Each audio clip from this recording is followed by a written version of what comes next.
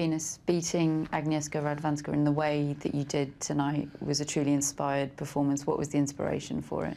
Yeah, it's so recent. I'm still trying to figure out what happened. It feels really good in the third set to be able to just increase the lead and keep that on your racket.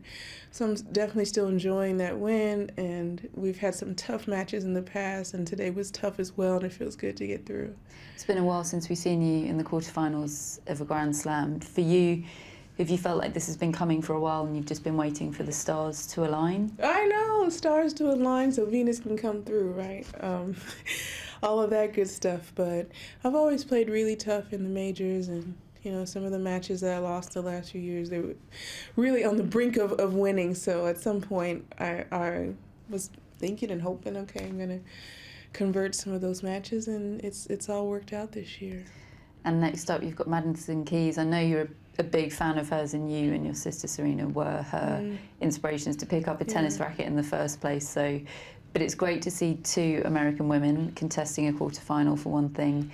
I guess you're going to be hoping you can end her run.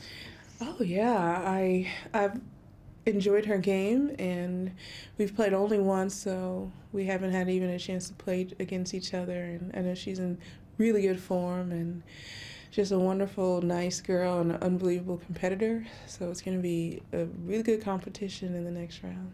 Well, many congratulations, and we'll let you go and enjoy what's left of Australia Day. Thanks. Thank you.